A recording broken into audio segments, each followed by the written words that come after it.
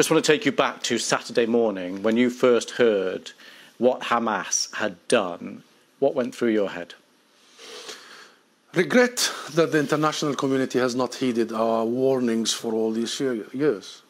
Regret that this was allowed to fester for decades.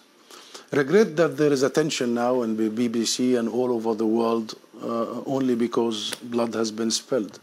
I only hope that, or I wish, we did not get to this moment. So you listed a number of things you regret there. Do you regret the loss of innocent life in Israel? Every loss of life is regrettable, of course, and tragic. Absolutely. The question is, how do we stop this? How do we provide an alternative path? How do we learn the lessons and the mistakes of the past? How do we treat the Palestinian people after 100 years of suffering equally to all other nations?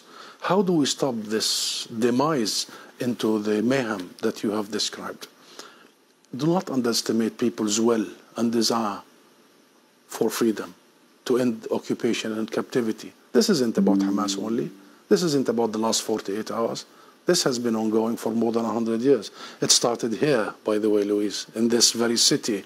It was Britain that gave our rights away without even consulting us. And then this whole international Western approach to us has been failure, dismal failure. This is about time that we really give a different path because there is no other alternative. As our ambassador to the UN just said, justice, not vengeance. Not vengeance, and peace, not war. And we, the Palestine National Movement, we, the PLO, have given that alternative avenue 30 years ago. We have recognized Israel. We have committed to negotiations and nonviolence. We have committed to international law and resolutions. Israel was supposed to do one thing, end its occupation and stop its colonial settlement expansion. It did not do this for once. All the successive governments and the international community was supposed to provide accountability and guarantees. The US-led international community did not do so. So we are here today, Louise, and the question is, the most important question, how do we stop Israeli massacres that are about to happen against Palestinian civilians? Well, and how do we... I want to jump in on, and I appreciate the historical context, and we will come back to that. Just on the last 48 hours, though, do you support what Hamas launched on Saturday morning? Well, this is not the right question, Louis. Really, the right question. It's an important question. No, it is not an important question because whether you support their action or not is an important question. No. It is not an important question. Hamas is a group, is a militant group.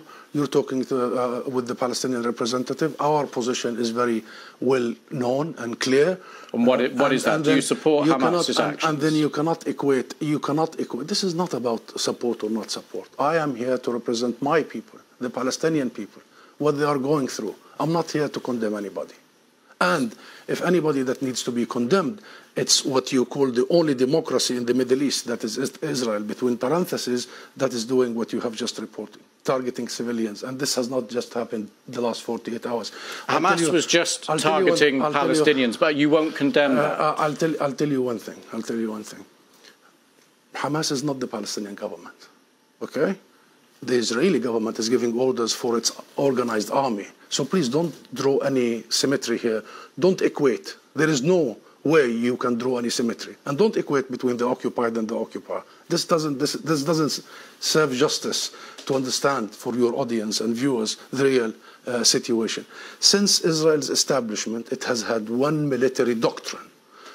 When it fights, it goes and fights civilians, kill civilians, so they pressure the fighters.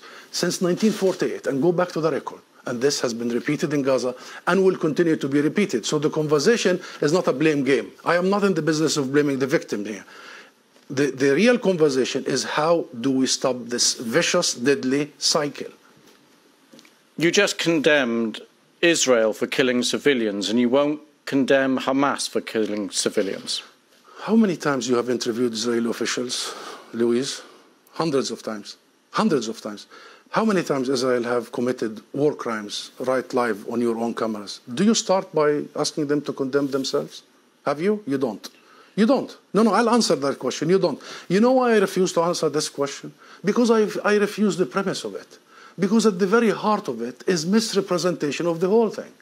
Because it's the Palestinians that are always expected to condemn themselves. I mean, come on, this is a political conflict. We have been denied our rights for a long time. So this is the wrong starting point. The right starting point is to focus on the root causes, is to try and get out of this extreme dark tunnel, as opposed to this business by BBC and the mainstream media for 75 years. You bring us here whenever there are Israelis who are killed. Did you bring me here when many Palestinians in the West Bank, more than 200 over the last few months? Do you invite me when there is such Israeli provocations in Jerusalem and elsewhere? Because what Israelis have seen, which we started by saying tragic, the last 48 hours, the Palestinians see every day for the last 50 years. You know the situation in Gaza, you've just described it. This is the biggest open-air prison. Those people, 2 million, have been taken hostage by Israel for the last 16 years. So I'm saying this just to say, Louise, perhaps this is about time we abandon this rhetoric, very dangerous, this framework, and we start giving people the real ugly truth sometimes. What is the solution in your eyes? International law. That's it. What does that mean? The equal application of international resolutions and law and legitimacy, as you did in Ukraine. Would you bring the Ukrainian ambassador here and start asking him to condemn some of his fighters? We need to fully and equally apply the rules that were created by the League of Nations after the horrors of the Second World War. We need to make sure that Israel is not the exception. It has been for the last 75 years. We need to make sure that nobody is above the law. Britain is renowned, Louise, for the rule of law. I think that's the solution.